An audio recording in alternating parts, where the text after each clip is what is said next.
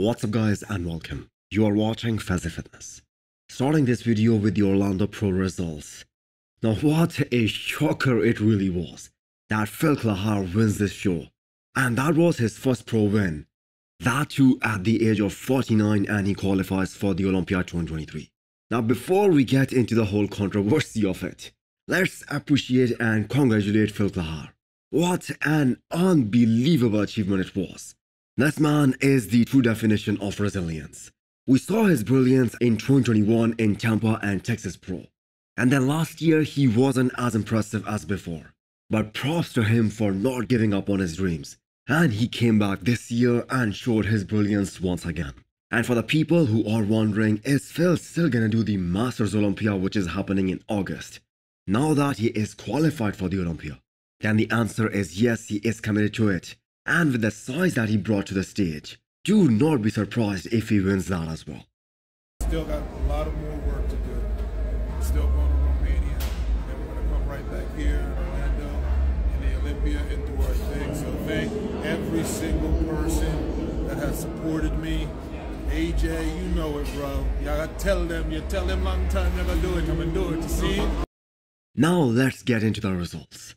If we look at the scorecards, it was without a doubt the closest possible call the judges made this year, because the scores were tied after the finals. I do not remember seeing something like this and unique before.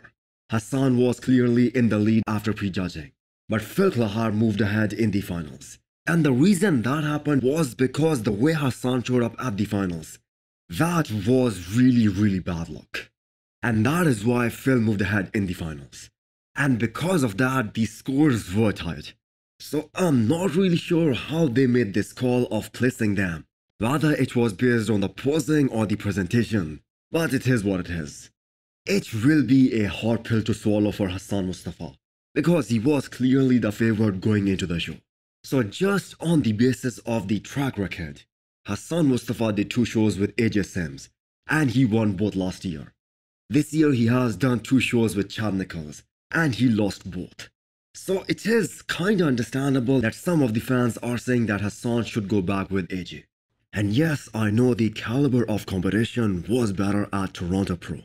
But whether you like Ian Valier or not, he is a 2 times top 7 finisher at the Olympia. And interestingly, Hassan was able to beat both Andrea Presti and Phil at Orlando Pro in 2022. And if we do a little comparison of how he showed up last year versus this year, you can clearly see that he was in much better condition last year. He had better hamstrings, he had better separation in his quads. But the thing is, the judges clearly liked what they saw from Hassan at the prejudging. So the argument of him going back to AJ is coming out a bit too soon in my opinion. Now the version of Hassan that we saw at the finals, that was so much similar to 2021. His legs looked way too big and watery with little to no separation. And Phil looked really big at the prejudging, and he looked really comparable.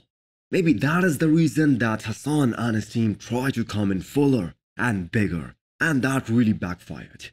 And another thing that I want to mention here is this.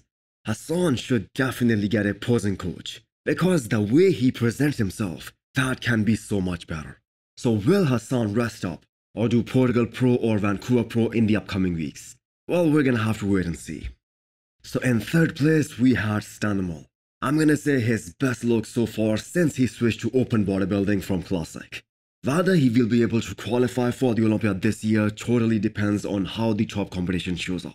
Although his conditioning looked really great, he is still under-muscled and undersized compared to the other top open bodybuilders. I saw some comments that Stan should switch back to classic physique. Yes, he did qualify for the Olympia in 2019, and yes, he did make top 10. But Chris Aceto at that time, who was his coach, talked about how difficult it was for them to make the classic physique weight cutoff. And yes, I can understand the argument that Stan looked so much better in classic physique. He looked a lot more aesthetic. But the thing is that the weight making process was getting so much more dangerous and unhealthy for them. So open bodybuilding is the only option for Stan. Do let me know what you guys think about the results here, and hit the thumbs up button if you liked the video, and smash the subscribe button if you wanna come back for more.